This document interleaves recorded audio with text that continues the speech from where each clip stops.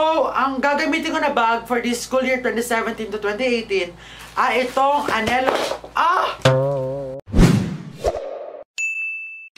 So, hello everyone! It's me, Raymart, and welcome back to my YouTube channel. For today's video is going to be a back-to-school supplies haul. If you're not yet subscribed to my channel, please be subscribed now to my channel. Just click the red button down there and click nyo na rin yung bell button para ma-notify kayo whenever I'm posting a new video. Diba? So, para sa video na to, So, para sa video na to, ipapakita ko sa inyo yung mga binili ko for this upcoming school year 2017 to 2018.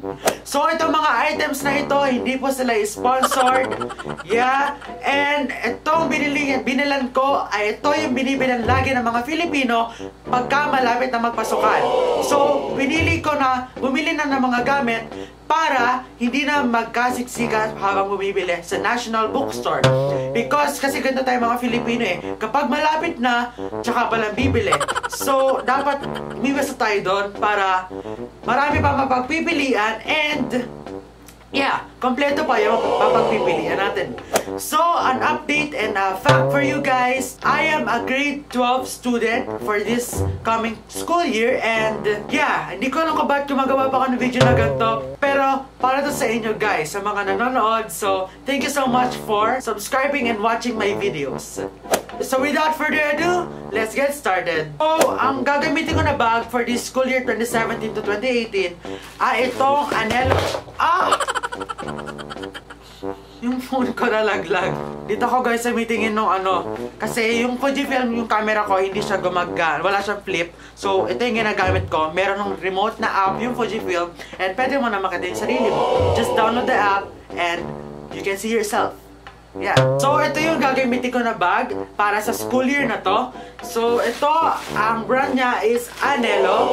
So, makikita niyo rin tong bag na to sa Japan haul ko. So, ililink ko na lang yung I button. Pinutin nyo kung gusto nyo mapanood yung Japan haul ko. Yeah. So, ito yung bag. It's from Anelo.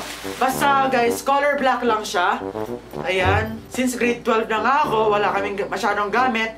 Wala na kaming books and di na kailangan ng mga individual notebooks for subjects. So, kailangan na lang ng isang comfortable na bag, which is a small bag, para malagyan ng mga fillers, yung mga other stuff na kailangan para sa school day na yon. Yeah, so ito yung bag, guys.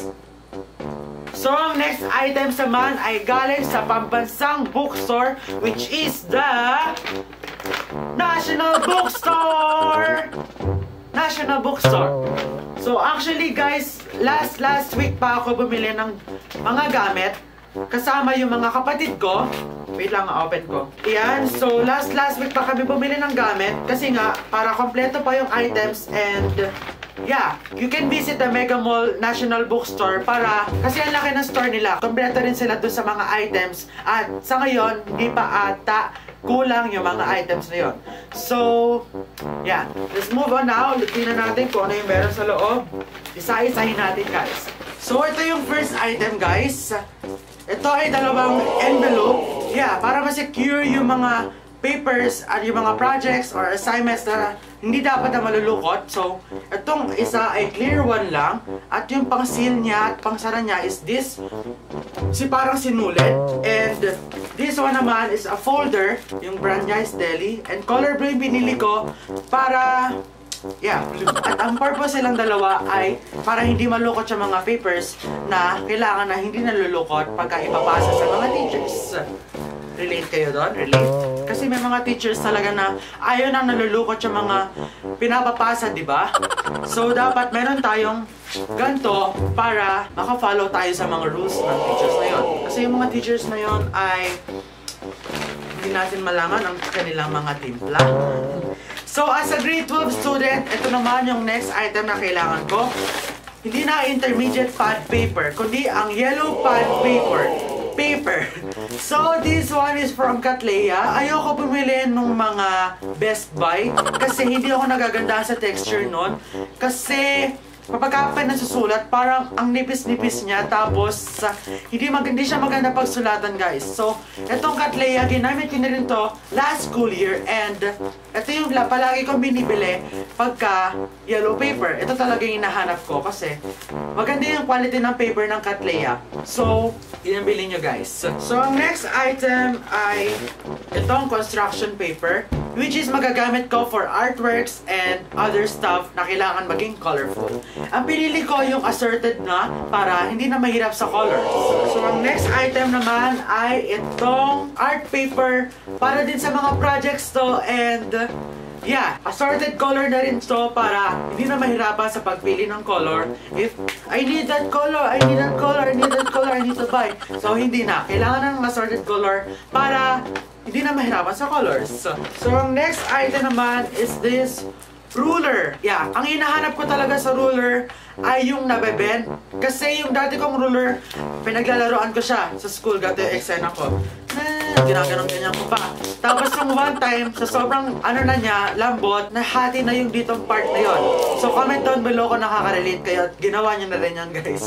So itong ruler na ito is matigas since wala na yung nabebend na ruler, yung may color pa nga. Pink, green, wala na silang ganon. So ito na lang yung binili ko. Mas matigas siya kaysa dun sa dati kong ruler. Ito siya, guys, yung ruler. Sorry, nagiglare yung ring light, ha. Ang next item naman na binili ko ay these two pencils. So, itong mga pencils na to is German lead Faber-Castell. Yan, Faber-Castell yung binili ko. Yan, yung color green. Tapos, ang shade niya is 2H. And ito pa ay Faber-Castell din. And in the shade of 4H. Pinili ko to kasi mahilig talaga ako mag-drawing. And kung may pinapagawa yung teacher na mag-drawing, ito yung ginagamit ko usually. Hindi ako gumagamit ng mga Faber-Castell na color green or yung Mongol. Kasi, yeah, mas gusto ko yung ganito para sa pang-drawing. Para yung shade niya talaga is fully shaded and maganda yung pagkakashade ng ganito. And ang next item naman dito sa paper bag ay itong Faber-Castell. Halata namang hindi ko gusto ang Faber-Castell. Ayan, so ito yung pinili kong Faber-Castell na colors.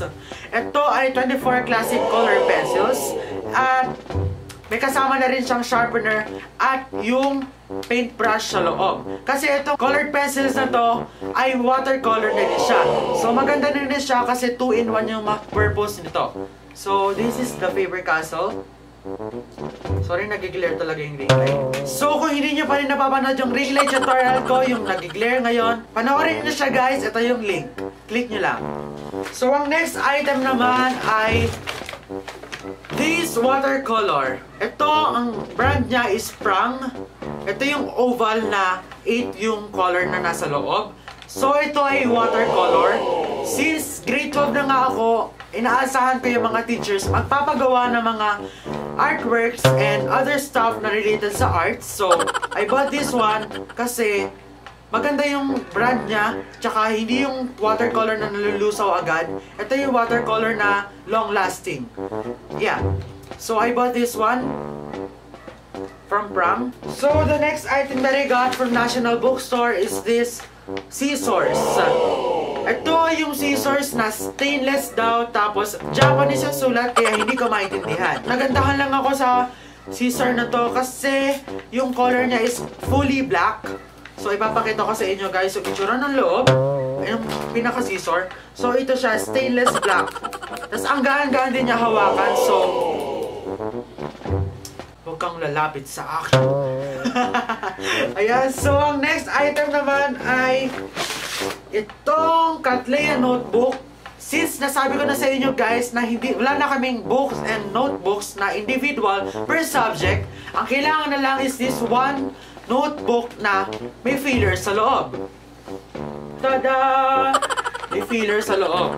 Bilangan natin yung fillers. 1, 2, 3, 4, 5, 6, 7, 8, 9, 10. 11 fillers lahat ng nasa loob. So, kung meron kang 11 subjects, magagamit mo to kasi 11 yung nasa loob. So, pwede siyang refillan, guys. Tatanggalin mo lang yun nandito sa bottom part ng Tapos, tatanggalin mo yung parang nandito na stainless something. Tapos, ayun, natanggalin mo na yung paper at papalitan mo na kung ubos na yung filler na nasa loob. So, the next thing that I got from National Bookstore is these fillers. Kung meron tayong filler notebook, dapat din merong filler na nakaabang para hindi na pabalik-balik sa National Bookstore. So, next item naman ay itong Cattleya note, which will serve as my diary para updated ako at yung mga assignment dito ko isusulat para hindi ako mahirapan. So, it's from Cattleya note na rin. Hindi ko naman gusto ang Cattleya.